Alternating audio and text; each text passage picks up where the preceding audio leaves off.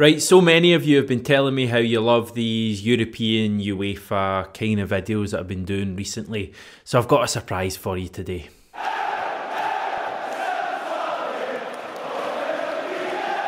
So it's probably not actually much of a surprise that we've got another one of these UEFA European type videos. I did one of these about a month ago looking at Celtic's potential scenario in Europe next season. Some things have changed a little bit since then, some things haven't. Things are clearer, lots of things still are pretty blurred. But I'm going to give you another video today. We're going to chat solely about the UEFA Champions League. That is the competition Celtic will be playing in next season. What kind of teams could we face? What kind of journey is ahead of us?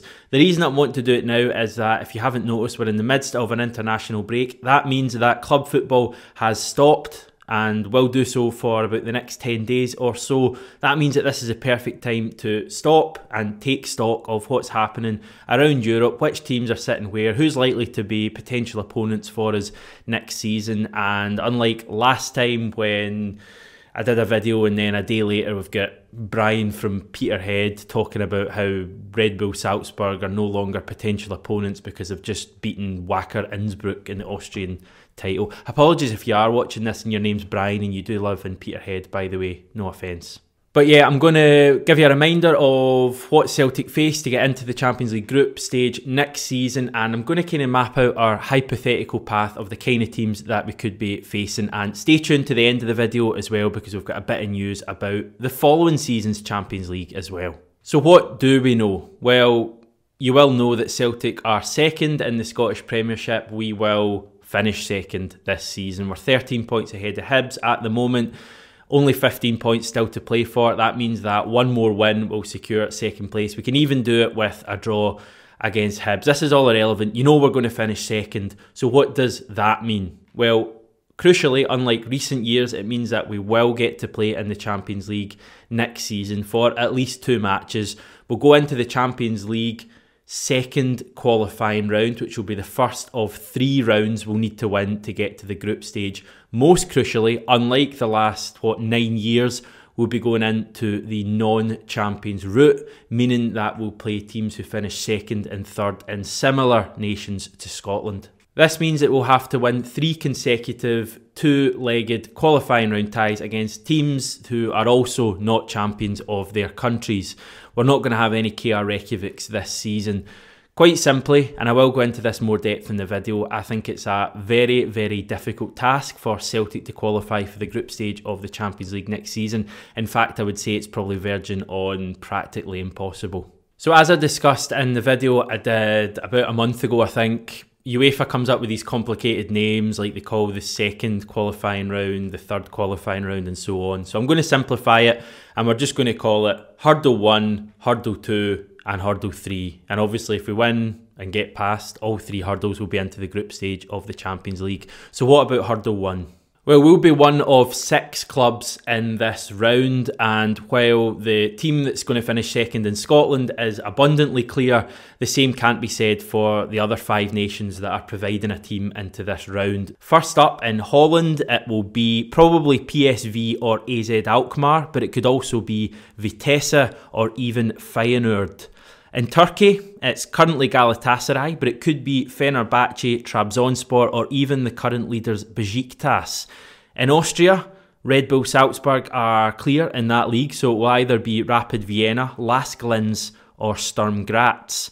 In Denmark, it could be Brøndby, Midtjylland, Aarhus, or even our old foes Copenhagen. And finally, in the Czech Republic, we're looking at Sparta Prague, Jablonec, Slovako, Liberec, or even Victoria Pilsen. So will we be seeded in this Hurdle 1?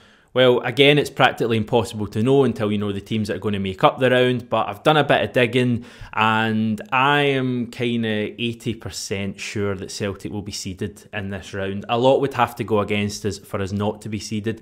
The reason I say that is that in all those teams that I just mentioned as potential opponents, the only 2 that currently have a higher coefficient points rating than our total of 34 are Besiktas, and they are most likely to win the Turkish league and therefore qualify automatically, and also Copenhagen, who are currently 4th and they are 8 points adrift of second place in Denmark. So basically it would take a pretty unlikely and unlucky set of results from our point of view for us not to be seeded in this Hurdle 1. Let's take a look at what this round could look like then. As I say, 6 teams. We would currently be the top seeded side with PSV and Sparta Prague also seeded. The unseeded sides that we could face are Galatasaray, Rapid Vienna and Midtjylland. So some potential tough ties, certainly a step up from previous years and even teams that we've lost to the likes of Cluj and Ferencvaros. That would certainly be a step up.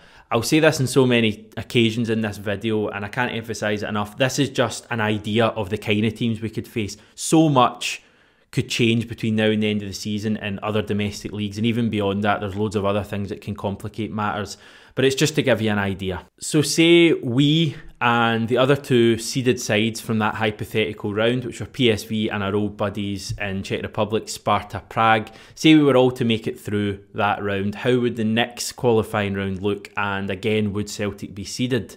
Well, in this hugely hypothetical look now, this is what it would look like. The seeded sides in this Hurdle 2 would be Shakhtar Donetsk, Lyon, Benfica and Celtic.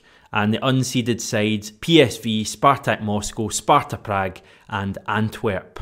So again, so hard to tell at this early stage. The smallest thing can tip the balance onto whether Celtic would be seeded or not. But having taken a general look at some of the other nations in Europe, the likes of Belgium, who are quite a strong footballing nation at the moment, both internationally and in terms of their club sides. A good example is that country. Only Club Brugge are ahead of us in the coefficient rankings and they are well clear at the top of their league. So the chances are is whoever finishes second in Belgium, we would be ranked ahead of them in coefficients and therefore more likely to be a seeded side. Obviously when you get to the final qualifying round, you're looking at the teams from France and Portugal and Ukraine, and it's looking less likely that we would be seeded. In fact, we almost certainly wouldn't be seeded. Celtic would probably be looking at having to beat a Lyon or a Benfica or a Shakhtar Donetsk over 2 legs to get to the group stage of the Champions League. That in a nutshell is what is facing us in the summer if we want to get to the group stage.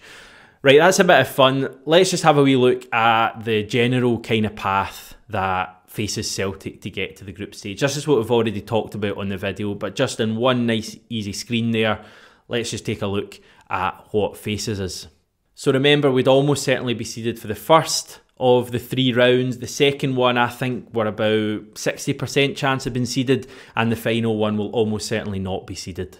And as I teased at the start of the video, it is worth pointing out at this stage that the really strong performances from Scottish teams across the board in the last 5 years have meant that the winners of the Scottish Premiership next season will almost certainly go straight into the group stage of the Champions League. This isn't completely certain because it still depends on the winners of next season's Champions League already having qualified from their league position, but I think Chelsea were the last team who didn't do that back in 2012 or whenever it was that they won the Champions League. So I'd say it's pretty much a guarantee that the winner of next season's Scottish Premiership will be playing Champions League group stage football the following season. So pretty good time to get your house into order, Celtic, eh?